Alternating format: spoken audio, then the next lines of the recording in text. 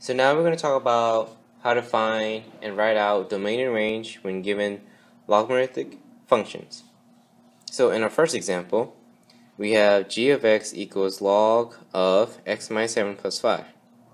Now when it comes to log, we have to be very careful where inside here it cannot equal to 0 nor negative number. So in this example we have x minus 7.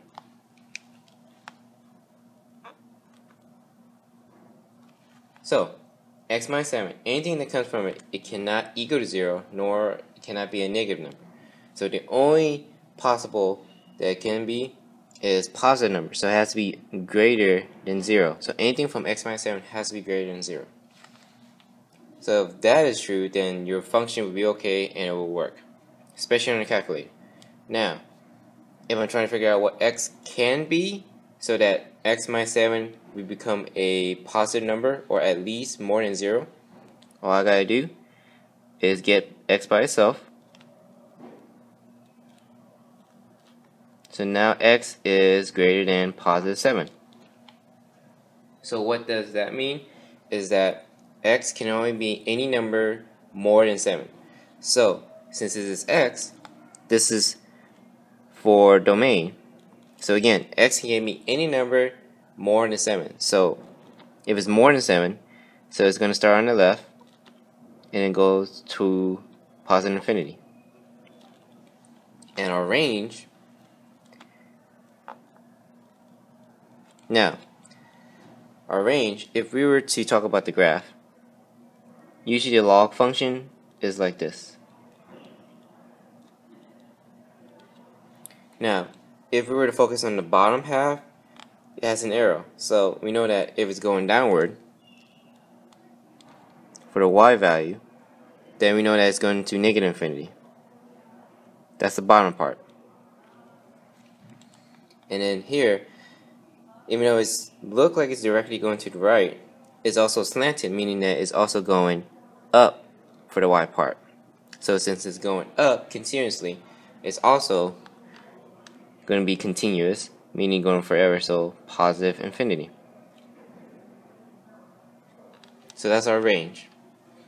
Now, again, whatever value you get inside a log, as long as it's positive, then our range will be between negative infinity to infinity.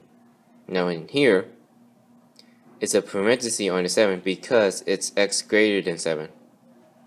We cannot use 7 because if we plug in 7 into x minus 7, so again, if we plug 7 into it, it's going to be 7 minus 7. That's going to make it 0, and therefore we're going to have a log of 0, which is going to be undefined. Which if you put in log of 0, it will say invalid input or error, so it won't work. So that's why we use parenthesis on the 7. Now in example 2, we have h of x equals log of x plus 3 minus 2. So again, it's pretty much the same as this one. So x plus 3 has to be greater than 0, and then I'm solving for x, so x has to be greater than negative 3. Alright, so if it's greater than negative 3, then our domain is negative 3, and again, parenthesis, because here's why. If I plug in negative 3 into x, that's going to show negative 3 plus 3. And negative 3 plus 3 is 0. We can't have that. So that's why we use parenthesis. And then, again, x has to be greater than negative 3. So negative 2, negative 1, 0, 1, 2, 3, and so on. So that's why it's going to be towards positive infinity. So there's our domain. Now let's do our range. So, again, it's pretty much the same as this graph, regardless that if it's plus 5 or minus 2, regardless if it's up or down, it's still going to be continuous on the bottom half of the graph. So again, regardless if the graph is moving up because of the plus 5 or moving down because of the minus 2, it's going to be continuous at the bottom. So at the bottom, it's going to be negative infinity. And then also on the top half, even though it's going towards the right, it's still going to be continuous going upward. So if it's continuously going upward, it's going to go to positive infinity. So that is our domain and range for our second example. So example 3, we have m of x equals negative log of x plus 4 then plus 11. Now what's different is that we have a negative in front of log, so it just simply means it's reflected over the x-axis. But we still have to pay very close attention on what's inside with the x. So x plus 4. So again, x plus 4 has to be a positive number, so greater than 0 when it comes to domain and range. So I'm solving for x. So x is greater than negative 4. So any numbers greater than 4 plugged in here, it will just give you any number that's more than 0. So that's good. So domain is, again, negative 4, and then any numbers more than that. So any numbers, that mean all the numbers, so towards positive infinity. And again, cannot use negative 4, so we have to use parentheses. If I plug in negative 4, it makes the whole thing 0, and therefore it's going to be undefined or invalid. Now, what's different with the function is, again, we have that negative in front of log. But, again, regardless of what value you get in here, you can still get negative y values or positive y values. So, again, our reflection is simply this. This is what happens when it's reflected. So, if we were to talk about it parts by parts, the left side upward is going continuously, so positive infinity. This is the y. But we still have to focus on the bottom part. So it's going downward. Even though it's slanted to going towards the right, it's still going downward continuously. So again, this is our y value, so it's going towards negative infinity. So if it's continuous upward, it's going to positive infinity. If it's continuous going downward, it's going negative infinity. So our range, start with the bottom, so negative infinity, towards the top, which is positive infinity. So now we have our domain and range for negative log of x plus 4 and then plus 11. Let's talk about p of x, or example 4. P of x equals negative log of x minus 6 minus 18. So, again, to figure out our domain, we got to make sure that x minus 6 has to be greater than 0. So x minus 6 greater than 0. To solve for x, plus 6 plus 6. So x is greater than 6. So any numbers greater than 6, it will work. So that means our domain is 6 to infinity with parentheses. Our range. So again, as a negative, so it's basically just similar to this graph. And I like before in example 1 and example 2, regardless if it's plus 11 or minus 18, regardless if it's shifting up or down, it's still going to be continuous going upward, and it still will be continuous going downward. So pretty much, it's still going to be the same in values, in behavior for the range.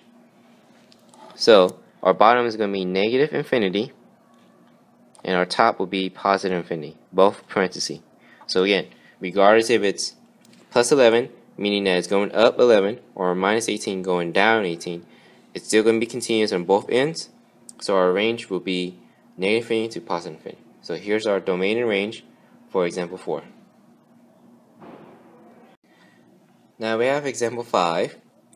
F of x equals log of negative of x plus 8 then minus 2. So what's different is now we have a negative inside the outer parenthesis and it's in front of x.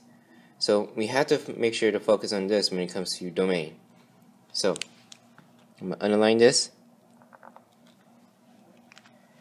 Now, since we have a negative inside the outer parenthesis and it's in front of x, we're going to take the whole thing that's inside the outer parenthesis.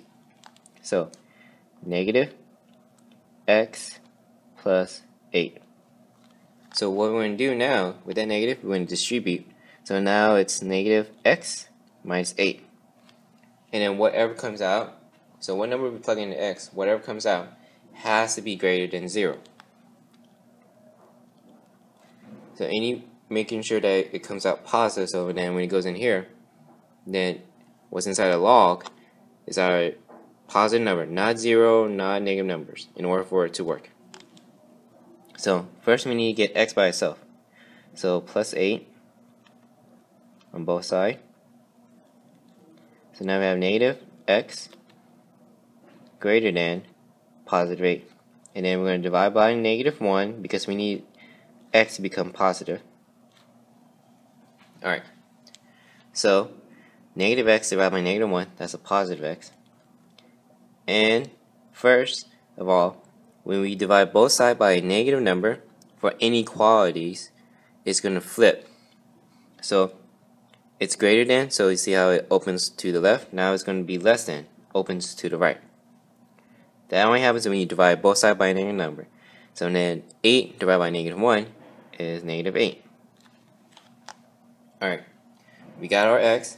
Now it says that x is less than negative 8. So less than negative 8, that's negative 9, negative 10, negative 100, negative 1,000, negative 100 million, and so on.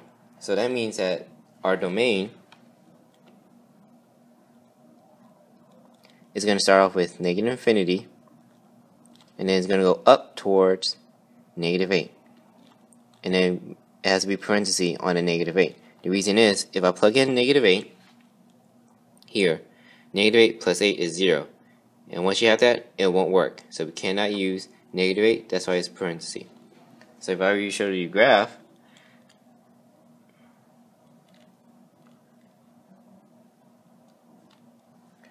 so here is like negative 8.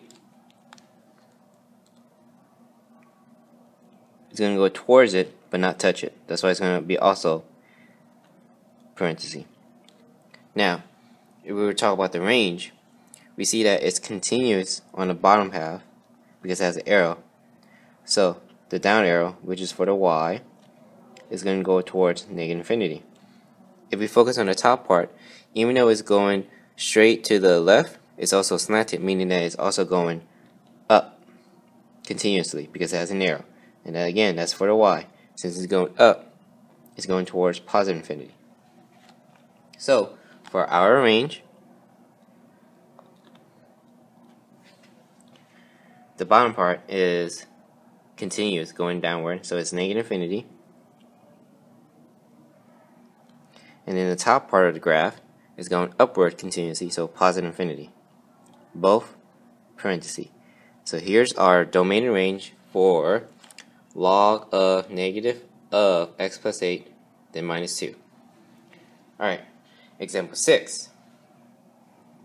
Same process, because now we have log of negative of x minus 5, and then plus 9.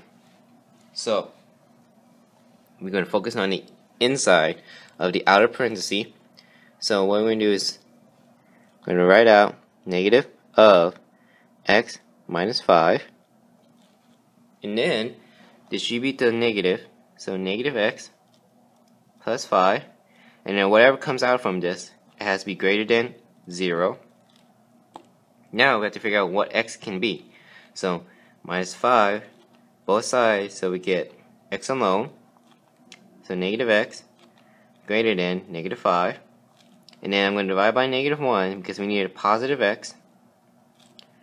So negative x divided by negative 1, a positive x, and since I divided both sides by a negative number, I gotta flip the sign of the inequality sign, so it's going to face the opposite direction. Negative 5 divided by negative 1 is a positive 5. So x is less than 5. So less than 5. 4, 3, 2, 1, negative 5, negative 10, negative 20, and so on. So that means our domain is going to start off with negative infinity for the left, and then up to positive 5. Again, parenthesis. And then now we're going to do our range. So again, the graph will be similar to what we have here, but instead of going towards negative 8, it's going to be close to positive 5. But again, it's going to be continuous because it has arrows at the end. So regardless if it's -2 moving down 2 units or +9 moving up 9 units, the graph is still continuous because the top part has an arrow going upward continuously to positive infinity. The bottom part has an arrow, so it's going down towards negative infinity. So basically, regardless of where the graph is positioned, they both have the arrow, so both ends will go into positive infinity and negative infinity. So for the range, we're going to focus on the bottom part first. So the bottom is negative infinity, and then the top part is positive infinity. So here's our range. Now for example 6, our domain is negative infinity to 5, and our range is negative infinity to positive infinity. That's the domain range for example 6.